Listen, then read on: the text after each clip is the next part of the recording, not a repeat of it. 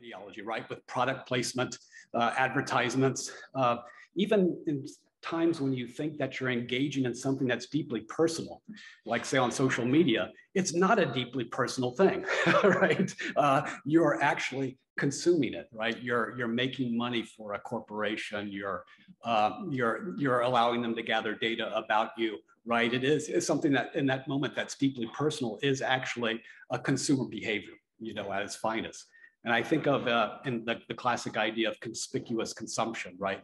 Which captures this idea that we don't just buy commodities to use them, but to be seen using them.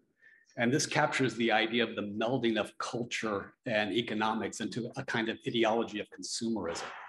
And so that's the problem there that's being laid out in his book, and how to imagine, how to go beyond that very powerful ideology that affects all of us to think the total world order of things, right?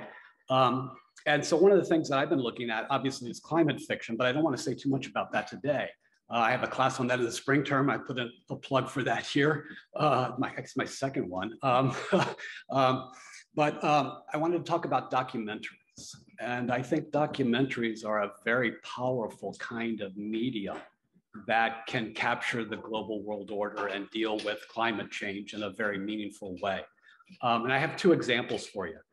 Students that have taken classes with me will know these examples because I've used them many times. But the documentary, The Story of Stuff from 2007, which was done by Annie Leonard, a filmmaker at the time, and now she's the executive director of Greenpeace USA. It's just a 20-minute documentary.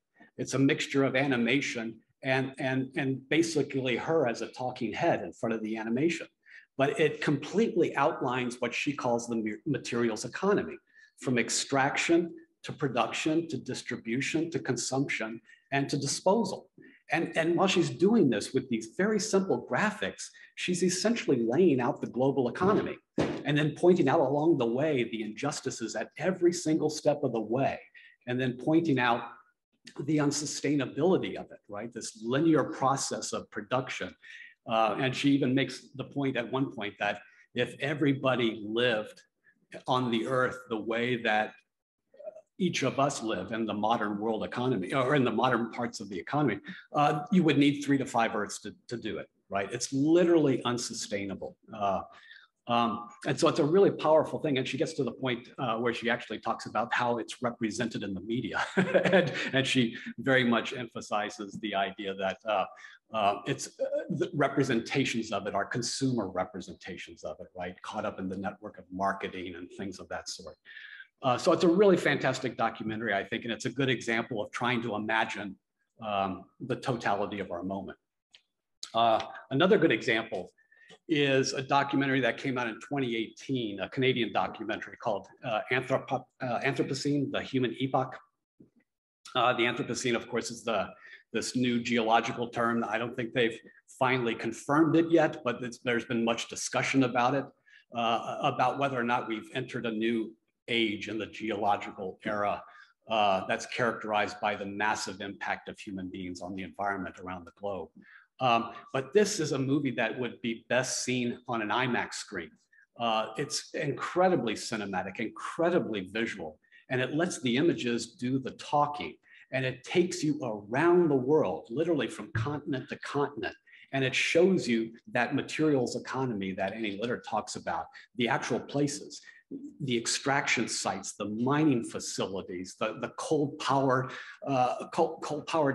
electrical plants, right? All around the world, the landfill areas, lithium being mined over here, you know, coal over here. And you really get this global sense of the economy, right? And how all these countries are globally connected together in the production of things. And of course, the theme running through it is the unsustainableness of the economy. So I think of these as both companion pieces. I think the first one really does a good job of sketching out the global order. And then the second one fleshes it out with really concrete material images.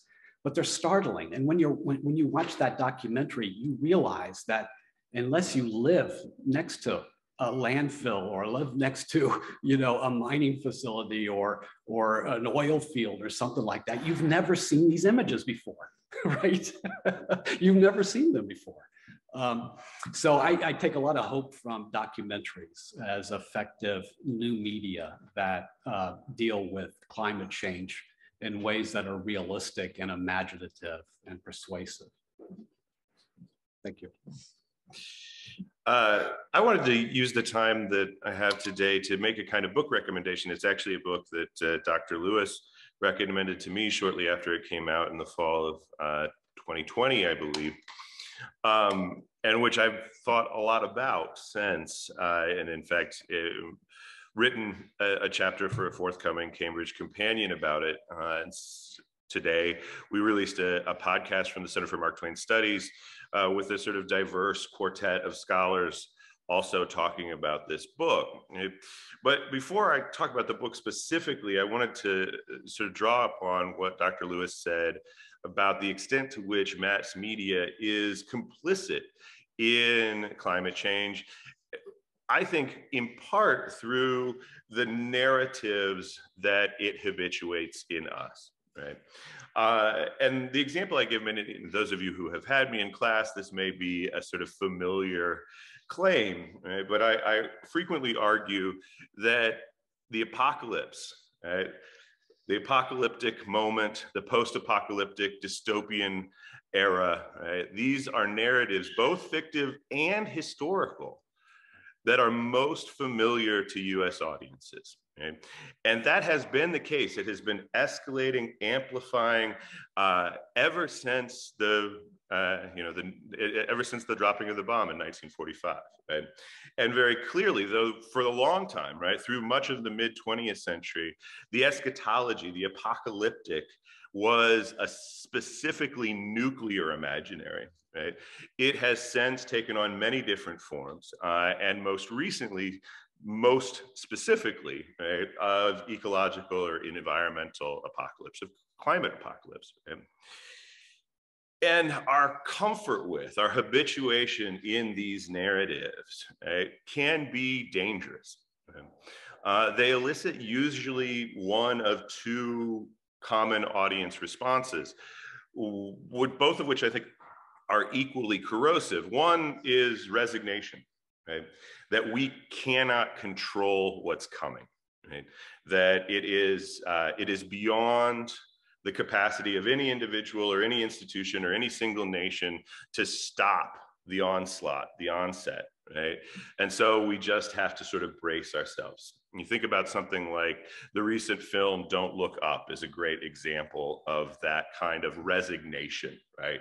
We don't have the institutions, we don't have the human nature, right, in order to come together and do what it would take to alleviate climate change. And the other common response is romanticization, right? Is that what will happen after the horrors of some form of climate apocalypse is that new societies will take shape that are healthier, simpler. Right? I think about something like The Walking Dead as exemplary of this, right? That the communities that take shape after the zombie apocalypse are presumed to be ones in which different sets of skills, different types of education, right? Different identities will be embraced and rewarded. And as horrific as some of the things that the people who survive will have to go through, right? That certainly one of the things that audience do is they imagine the ways in which that world might be better. Right? Which I think is deeply delusional. Right? And so one of the things that I think is a project for culture makers, taste makers, right? For literary critics and artists and writers, right, is to practice imagining futures that include civilization, right? That include humanity, that include more than just a survivalist clinging to bare life. But these imaginaries also have to reckon with the current momentum towards catastrophe, towards cataclysm, towards apocalypse. Right? And the novel that I wanted to talk about today is an example of something that I think does that well, right? That Ministry for the Future, right? One of the things that I really enjoyed about this, it begins with one of the most harrowing scenes that I have ever read. Right? It begins by describing the onset of a heat wave in India that kills tens of millions of people, right? So I don't want to, claim that this is all, pleasantry, right? But after that harrowing scene, right, it shows us that there are strategies available to us to avoid the worst case scenarios, right? It reminds us, right, that these are not problems without solutions. In fact, the science and the technology are already there, right? What we need is the capacity to lever those things, right? To create collective, collaborative, coordinated responses across borders and boundaries. And there are really great ideas for doing that, right? It's all about implementation. Right? And one of the beautiful things about this book is it shows that possibility, right? It lays out a version of what the next 30 years can look like, at the end of which in many ways, people around the world are better off than they are now, right? Not only does the worst thing not happen, right? Not only do we not face a true climate apocalypse, a mass extinction event, but actually things like inequality are reduced, right? Actually things like black markets and crime, right? And human trafficking, right? These things are corrected, right? It shows the ways in which many of the problems that we face as a society are interrelated, right? And that by solving one problem, we often end up doing work to solve other problems, right? And so one of the things I love about this novel is it has a clear-eyed vision of the stakes, right? But it also has a kind of hopeful way of looking to the future and imagining a world that is realistic, that is possible, right? And shows us a way that we might be able to get there. One of the things, and appropriate to this panel, appropriate to the whole event today, one of the things that is crucial to that program, that project in Ministry for the Future, is not just the erosion of boundaries in terms of the flow of money, of capital, of people, right? A kind of reduction of national and ethnic entrenchments, but also a reduction of boundaries between disciplines. Right? That very specifically, Kim Stanley Robinson, the author, says that yes, the climate science is there, right? The science is there, the technology is there, the engineering is there, but engineers and climate scientists will not get there by themselves, right? That they need other practitioners. And specifically, he points to two groups of people: economists and critical theorists, right? That is, cultural theorists, humanities professors, as he oftentimes calls them, right? That the project of reducing carbon emissions is one that requires us not only to be able to be practiced in the persuasion and the political strategy that will be necessary, right? But it also forces us to sort of erect imaginaries, erect models that are not purely quantitative, that are not purely scientific, right? That involve a sort of broad understanding of media, right? Of art, of history, of the ways in which narrative works, right? And he makes it very, very clear, right, that without the participation of artists and tastemakers and culture makers and critics and specifically theorists, this is impossible, right? And that, I think, for us is a lesson about broad education. Right, that particular to an event like today, this novel offers us a reminder that there is a temptation to silo ourselves, right? To say, I'm a literary critic. What I care about is reading novels and reading poems, right? Or I'm an engineer. What I care about is building stuff, right? Or I'm an economist, and what I care about is designing models based upon microeconomic foundations, right? Like, there is a very strong tendency within the academy, right? And not only within the academy, right? To say, pick a major, pick a discipline, pick a subfield, pick a research project, right? And become a specialist, right? Get really, really good at that one thing, that very limited understanding of the world. And I understand that temptation. I've been part of it myself, right? But it's hurting us. Right? And one of the things that this novel really emphasizes is that we have to break out of that. We have to start believing again in broad, general, liberal arts for education, if that's what you want to call it, right? A sense that every part of human endeavor, right, whether it is math, right, whether it is biology, whether it is mass media, right, is part of this project. And we have to have some sort of foundational knowledge in many of those things. We have to have shared vocabularies, right? Shared sets of priors, shared understanding of the incentive structures, shared understandings of what's at stake in order for us to have any hope, right, of realizing this very possible, very accessible, very imaginable future in which we don't have mass extinction and we don't have apocalypse, right? So that's my recommendation is, you know, read this book. And you can if you take my climate fiction class in the spring term. All right, I just want to make sure everybody can hear with my mask. If you in the back can't hear, I'm okay. Oh, turn the mic. All right, to make sure that I didn't go too long or too short, I've sort of written a few things out, so bear with me.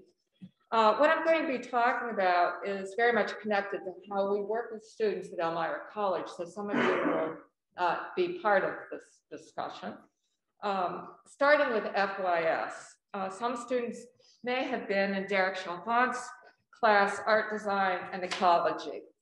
And I'm going to let him probably talk more about that, but I basically said that they were discussing issues and artworks created by people who try to bring climate change awareness through exhibitions of their work in museums, galleries, and he just said to me in Times Square, so he'll talk about that. We had an exhibition in the fall called Coastal Collage Project 10 in the George Waters Gallery, and the FYS classes that the 3 art professors took those classes to the gallery. The exhibition included collages from all over the world that used recycled materials. We in the art department brought the 3 groups together, and I'm looking right at Jay. It's one of my students who was there. I gave a little bit of a lecture about how artists often, when they're using collage, have political messages. And those political messages, of course, could be about immigration, racial justice, but in this case, we'll say climate change.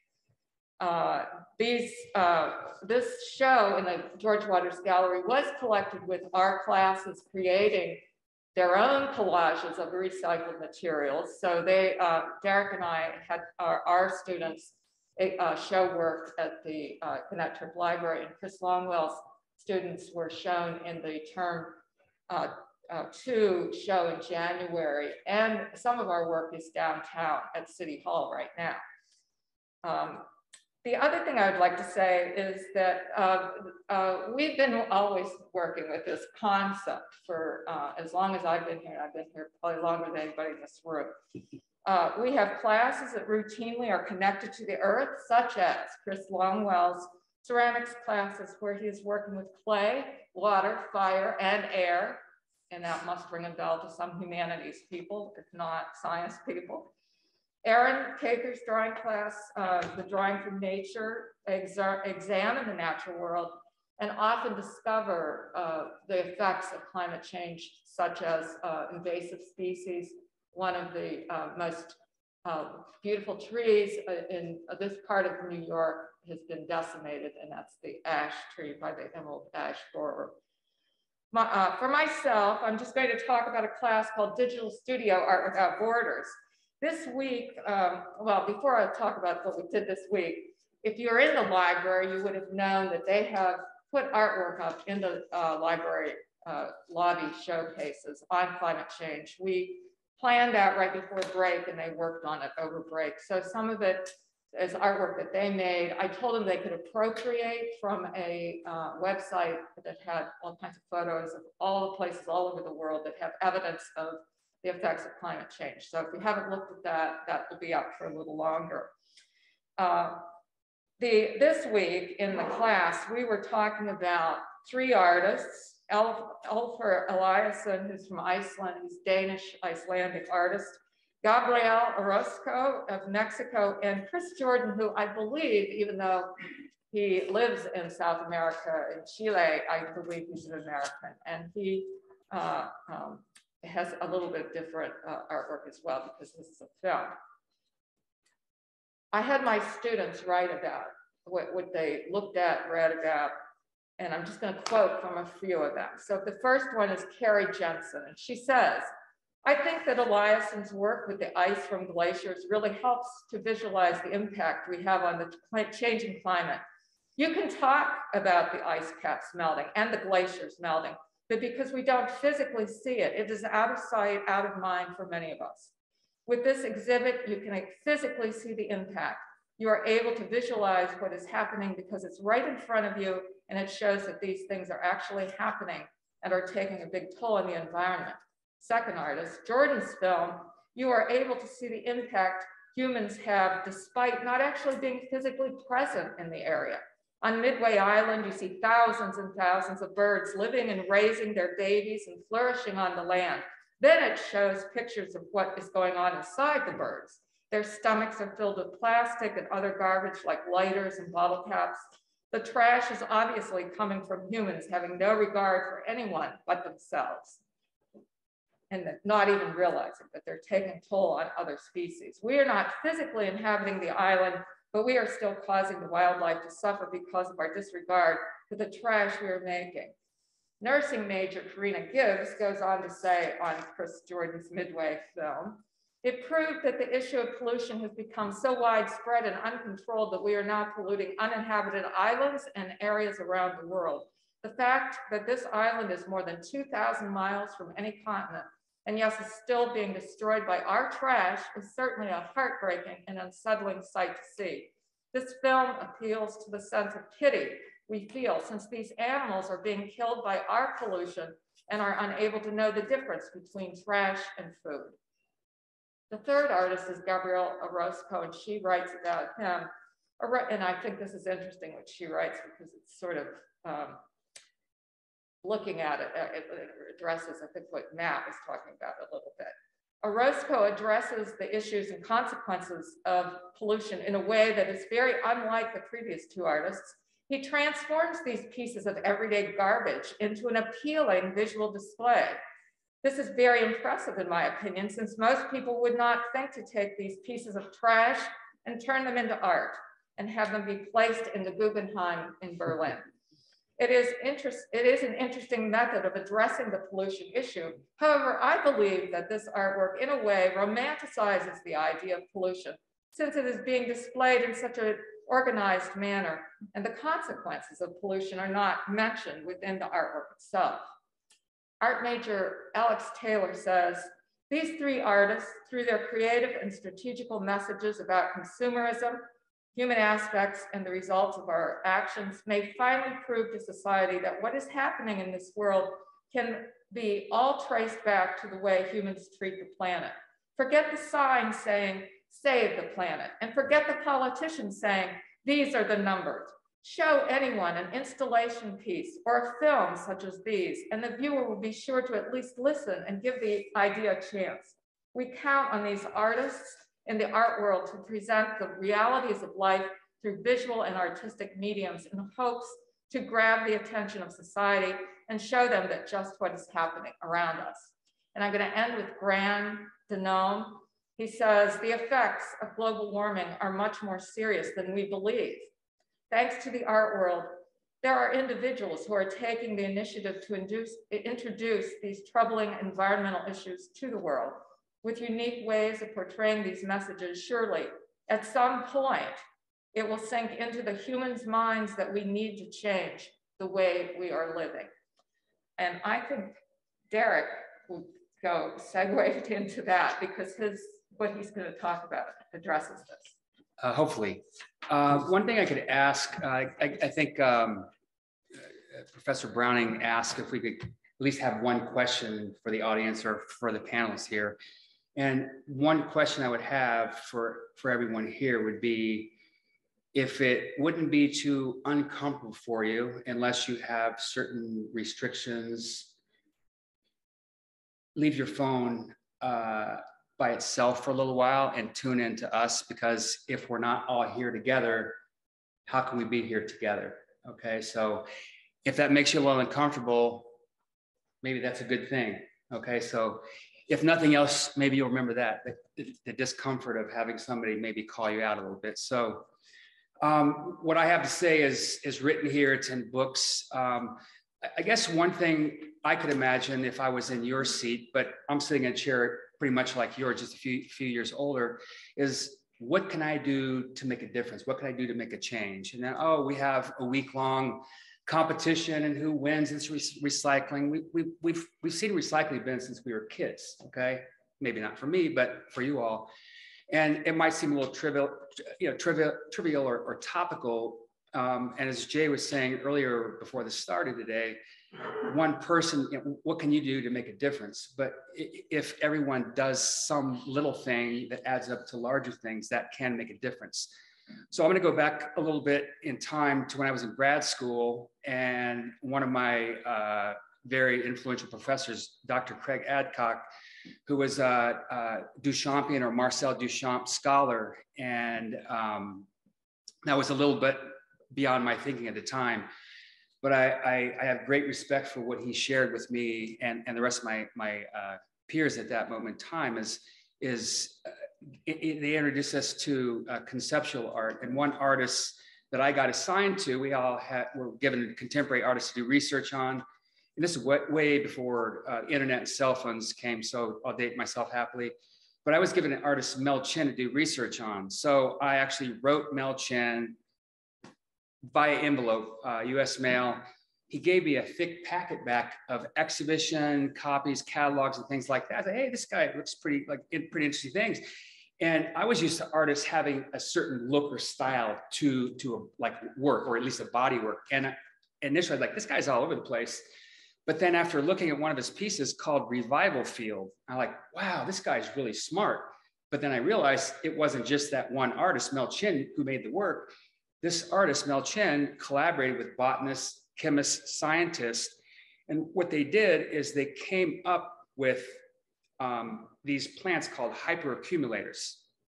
And the hyperaccumulators essentially were planted in a place in Minnesota, Pig's Eye, Minnesota. And there was a very nasty toxic waste dump there. Basically, humans couldn't enter it. It was uninhabitable. It was actually fenced off, barbed wire fence, industrial fencing. And so Mel Chin came up with a design, made this huge proposal. And so they came up with these hyperaccumulator plants, which were planted in the soil, and it actually extracted heavy metals, cadmium, lead, and zinc. And once the plants extracted the heavy metals, they were carefully, properly incinerated. The heavy metals could then be collected, and that metal could be reused and repurposed, hence then returning this area, this land, into reusable land. Okay, this is back in 1991, I believe. That was just a thought that Mel had. And as an artist, he didn't have the means himself to come up with all the particulars. He didn't have the scientific background. So he collaborated with people who were experts in the field, much like my colleagues here are suggesting. We need to come together, pull up the tape that divides us between this major and that major, and this career and that career, and come together and problem solve. And I'm thinking about life expectancy. I'm going to say this is more your world than ours up here. So you all have, in some way, the challenge, the pressure, and the luxury of collaborating, not just with yourselves, but people from all over the world. You know, we're a global society. We're a click away from people who have the knowledge that we need to realize that dream, and to maybe transform land or transform an idea into something that can be applied that maybe benefits everybody. The revival field was just a model. Now that model has been applied to all kinds of places all over the world. And it's expanded into something that Mel Chen initially had no idea that was going to happen. Another project Mel Chen did was, anybody been to Times Square before? Have heard of it? So Times Square, 2015, which sounds like, well, that's a long time ago. So he did this piece called Mooring, M-O-O-R-I-N-G. And essentially what it was is participants or visitors ideally would have 3D virtual glasses on. And when they looked around, essentially they got the sense that they were underwater, because it's predicted that by 2100, Times Square at least will be under 6 feet of water. And as my research says, it's probably going to be a little bit more, no matter what kind of fence they put in, a big sponge in the ocean. So that was not your typical exhibition in a museum. So one interest that I have in my own research is how do you get the public more in tune, maybe become more aware and become more conscious about really what's going on besides your news app or something else, is if you can make art more accessible to the public and remove it from the galleries to a big spot like Times Square. It has millions of visitors per year, that can make a very impactful perhaps response from visitors, especially people who don't really go there anticipating to be flooded with these concepts and this beautiful, as apocalyptic as it may seem, this scene, so to speak. And they become a part of. A lot of times we go into a museum and gallery and the art's on the wall or on a pedestal and we're there to view it, where Mel Chen places us, the visitor viewer, and we become active participants. So he's really calling us to be aware of, like, we are participants. We can't just be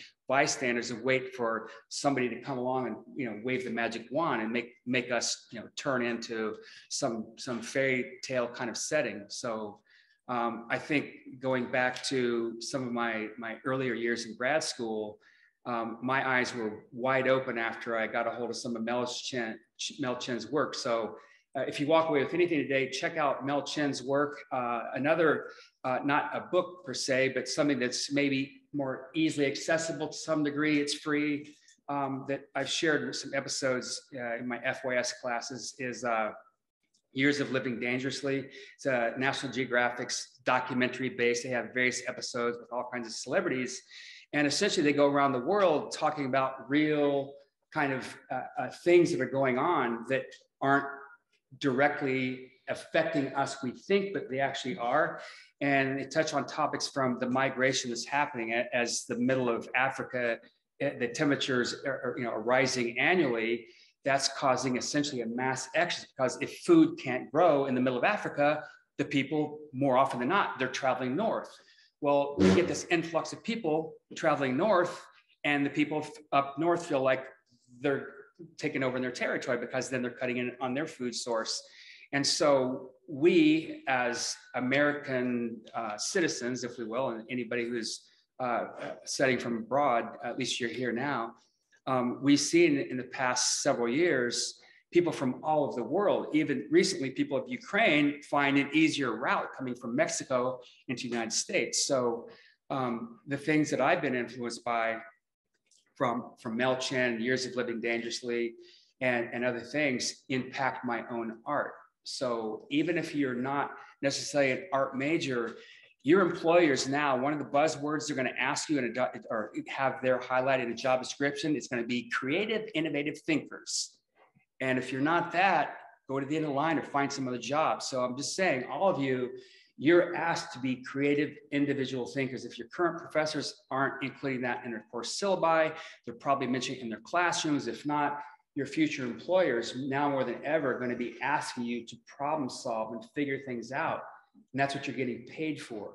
So I'm not here to convert everybody into being art majors or minors. If you are, you could sign up today. But it's now more than ever. I'm just saying, if you haven't heard it yet, you're hearing it today, and you're going to hear it down the pipe. And remember, that doesn't matter who told you. It's part of our culture now. So I can say that in my own artistic development evolution, I've become more thoughtful. My work is in some ways become a little bit more conceptual. As Jan mentioned too, in my courses, I do talk about sustainability. My basic sculpture class, we're doing repurposing upcycled, recycled, possibly wearable art piece. And in years past, Jan and my colleagues, Chris and others, have been a part of. We've had like kind of like a recycled runway. That's something that we may be stoking up in the near future. So some more things to think about. Gosh, I mean, what's left to say, right? Yeah, so I don't want to talk that long. The panel doesn't have that much more. I would love to hear more from you guys, to be honest, but I just wanted to pick up on a couple of threads that have already come up. And one of them is just the interdisciplinariness of all the work that we're pointing to and the work that we actually do. And I think in some ways, arts and humanities kind of tends to already be interdisciplinary. And, you know, this session, this day is about finding solutions. And I just think that each one of the examples that we've pulled out, and I had a couple of examples to show, to bring to the table, but I'm not sure I want to talk about those quite yet. I think where Dr. Lewis started us was in, you know, defining the problem as a problem of culture and a problem of imagination. And part of that is understanding that we're all connected, right? And we're kind of all in this together. And I think that art and media just kind of naturally has a way of demonstrating how we are connected. You can't do art without technology. You can't have media without technology already, but somehow some parts of that get hidden. And I think it's important for us to remember that the work that we do kind of needs both of those things. One of the books that I wanted to bring up today is not a book of literature. It's actually kind of a book that crosses genres, which I think is fitting for what we're talking about. It's a nonfiction book. It's kind of part memoir, part scientific treatise, and part like nature writing. And it's called Braiding Sweetgrass. And some of you might have actually read it because I think it's on the syllabus of at least one class here at Elmira College. And it's written by Robin Wall-Kimmerer, and she's a professor of environmental and forest biology. She's also the director for the Center for Native Peoples and the Environment at SUNY College of Environmental Science and Forestry.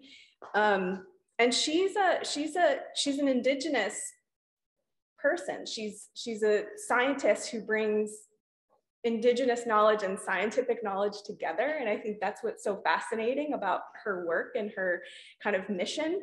And she has this really interesting anecdote kind of early on in the book that I just wanted to share. I didn't want to quote the whole passage, but she goes to college. So she's grown up. She's decided that she loves flowers, basically. Like, she's young, she loves flowers. She's learning about the indigenous practices of being a relationship with the land. And she has had this question since she was little, that there are these two flowers, and I didn't actually write them down, and I'm so bad at flower names. But there's these two flowers. Has anyone read that book? Do you guys know what I'm talking about? Has anyone read Sweetgrass? Braiding Sweetgrass. Do you know what the two flowers? Yes, right? Yeah. So wasn't that a fascinating chapter? Okay, so what's also, I think, really cool is that what are the colors of the flowers? Purple and gold, right? So that these two flowers, and they grow together, right? They grow together in the wild. And as she's growing up, she's like, why do these two flowers always grow together? And why are they so beautiful? Well, we have purple and gold, and somehow their colors come together, and it's so beautiful. And she like grows up and she's like, I want to be a botanist. I want to be a scientist because I want to learn about the beauty of these flowers, right? And so she gets to college and she's registering for classes, and she has her advisor, right? Like something that you guys all do. She meets her advisor, who's the advisor in botany or biology or whatever. And he's asking her, you know, what she's interested in and what classes she wants to take. And she starts saying, you know, she mentions, well, I'm really, you know, I want to, you know, explore the beauty of these flowers. And this this professor who is not like any of the professors we have here, I'm sure, just kind of shot her dreams down because he says something like, oh, if you want to study beauty, you should go be an art major. You shouldn't be a biology major. And she was like, what? Because she was basically told that beauty and science are two different worlds. And the irony was that it was literally beauty that brought her to science, right? And so that, I don't know if you've already read that part, like that was so moving to me. And I think one thing that she does over and over again in this book is she shows how there's multiple worlds that we actually are always navigating in, whether it's science and art, whether it's indigenous and, you know, Western science and Western thinking, right? And it's when we can bring these things together that we have the most potential for growth, and we have the most potential for actually learning something and changing something, right? Because that professor, he was like, had already shut down, like, I'm not gonna learn anything about this other world. And he had kind of been stuck there. But you know what? I think she's gone further with her career because she was thinking about the multi-dimensions of the planet, right? And our relationship with that planet takes understanding all the different ways we relate to it. So I don't know what the moral of my story is today, but I think it's just about thinking about what are the ways that you already think that you're bringing different worlds together? Because one of the things that we do at Elmira College is we bring liberal arts education together. We have professionalism and liberal arts that come together. So everyone leaves Elmira College with this kind of rich experience of arts and sciences and professional preparation. And so I guess my question is, I mean, we don't have that much time left, but I guess my question is, you know, how are you thinking that you might bring different parts of your education that you're getting here at Elmira College? How are you going to bring those together to have a wider picture of what your role in the world is, right? Because is your role just to be whatever your profession is? Like, there is no just one thing. There is never just one pathway, right, that we're all going to walk. We have to keep our blinders off, right?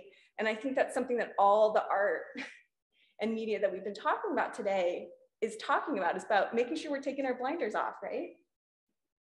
So like, I just have a question. Yeah. So like when I'm an environmental science major, and the reason why I got into environmental science is because I just have like so much love for the environment and like different things and like things that aren't living.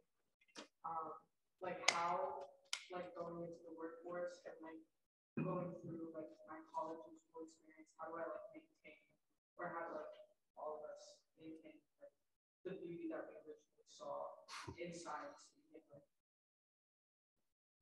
How would you guys, as art and English people, what advice would you have? I mean, so I'm gonna say first and foremost, don't limit yourself to that definition, right? Like you know, I'll give you an example, right? That as an undergraduate, I was a major in English and American Studies. These are two very conventionally paired majors. They were setting me up in a very direct way to go to graduate school to become a professor. That was what I wanted to do, so on and so forth. However, I can say that nothing has been more important to my career than a relatively random event, which is I started reading economics after I graduated. Right? And nothing has contributed more to the, to the success that I have had than that random choice, right, that I made to explore this third field that has acted in many ways as a catalyst, right, to use a kind of scientific metaphor, right? There were these two things I was doing that lots of people were doing. I added this third thing that nobody was doing. Right. And that was very, very useful to me for, at the time when I was in graduate school and then, going on the job market, a very difficult job right? And I think that's one of the things I would definitely recommend is don't get yourself set in a silo, right? Where this is what I am. I'm an environmental scientist. I'm an engineer, right? Like there are so many different ways to catalyze the things that you're most interested with, things that you might not have realized were possible. Right?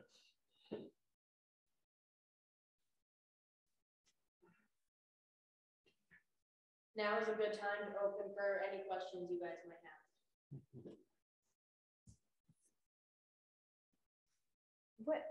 What is the beauty? What is that you're talking about? So like, what do you think you'll lose in the future that have right now?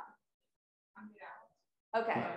I was just gonna say, I think that just your hope and the fact that you're already aware that there's this beauty that you're after, just keep it. Just like, you know, Professor Kimmerer did. Like that professor could have totally like dampened her spirits, but she didn't let it, you know what I mean? Like she went back and found the people, or she found the communities that she could continue learning from.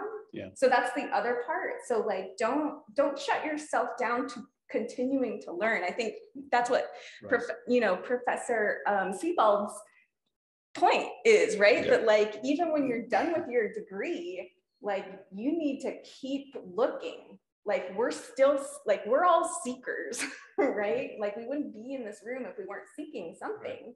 So just keep that going. And that's, I mean, the beauty of it, seeking itself might be beauty. Like the unknown is depressing and scary, but it's also maybe there's some beauty there. Why I think that like climate change is such a big problem is because that people don't see the beauty around them, or they like it's too late and they refuse to like continue learning, and they like think that this is it and everything's so static. Yeah.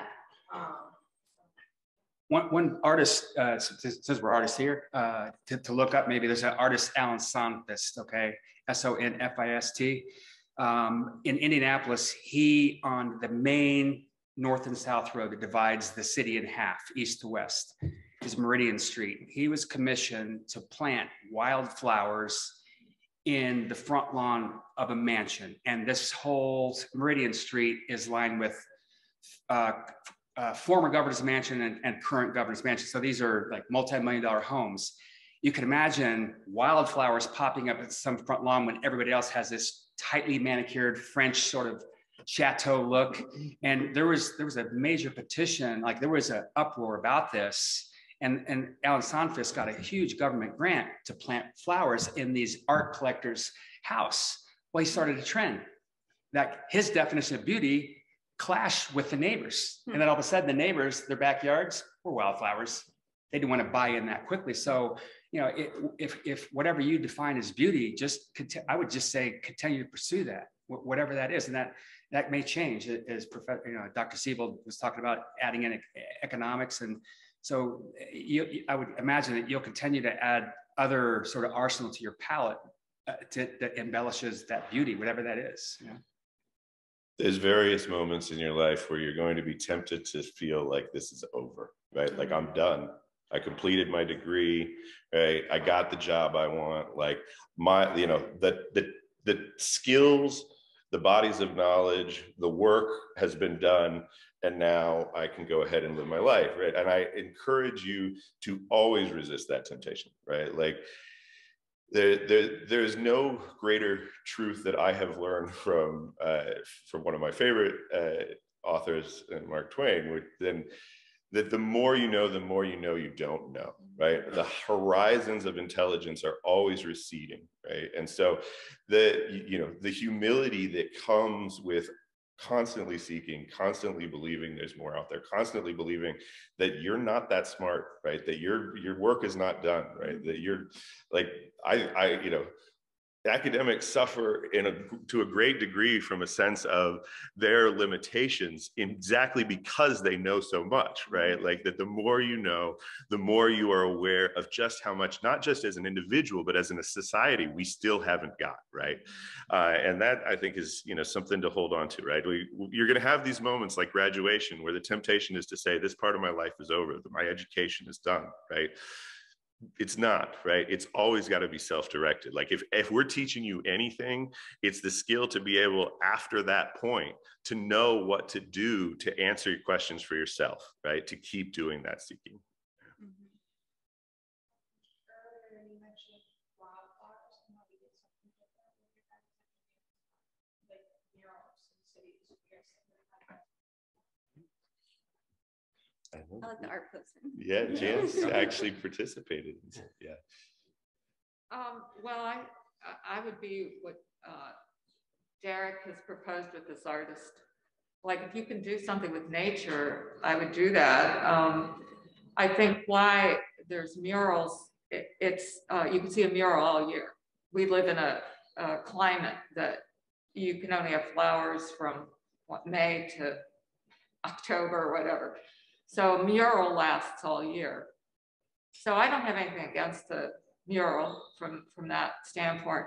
One of the things that I was going to say, though, is that I believe that we should pay more attention to local art because the art world, the fashion world, is one of the biggest abusers of energy because we're so global and we don't think anything of getting in a plane and going to the Venice Biennale or wherever.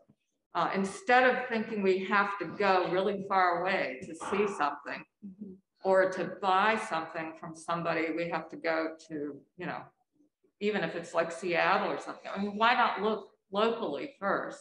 Support local artists. To me, that's a positive thing. And, it's that biblical thing, it's about Jesus, the prophet isn't appreciated by his own people. He has to go elsewhere and then people think he's great. And I feel like that's what happens with local artists often, that, they are appreciated somewhere else and then all of a sudden people like them. But that's really blind. I mean, we've been talking about how we have these sort of tunnel vision about, we think we know. And I think that's one of the worst things in our society is that we don't appreciate local artisans. I mean, Derek has got a really beautiful pieces down at the roundabout that I photographed him like on an evening, like the sun was setting and he was in freezing weather in his winter coat and he had a drill and he was making these really beautiful fish shapes. That artwork is about New York State, about fishing. I didn't have to go to Paris. I can walk down to that roundabout and get close, and I can actually know the artist. So I would just like to see more of that kind of thing, because I think that is a way to be more positive about using resources. I think recycling is the most important thing that we all should do. And it's not just to recycle as art objects, but as Derek talked about, clothing. Clothing is something that can be refashioned. Learn the skill of sewing with Martha Easton, term 3. I think that would go far to helping our environment. If I can just sort of extrapolate that out to just say, be skeptical of hierarchies of scale, right? It's really, really tempting in, our highly interconnected mass culture, right? Global society to feel as though things that aren't, that don't explode through the mass culture aren't worthwhile, right? And that's a really dangerous thing to assume. And especially, I mean, a lot of us are getting kind of metricized, right? Like how many likes did we get, right? How many followers do we have? Those kinds of things. Like it tends to habituate you to hierarchies of scale, right? That things that aren't big, right, are less worthwhile. That's really a dangerous habit to get into. The local, right? Things that, you might be part of a subculture, right? You may be, are reading a collection collection of poetry that only 100 other people are reading. That doesn't mean it's not valuable, right? Don't get caught up in the presumption that something has to explode into a larger framework in order for it to be usable for you, right? Oftentimes the things that are most useful for you may only be useful for a few other people, right? Look, don't hesitate, right, to take that advantage. Right?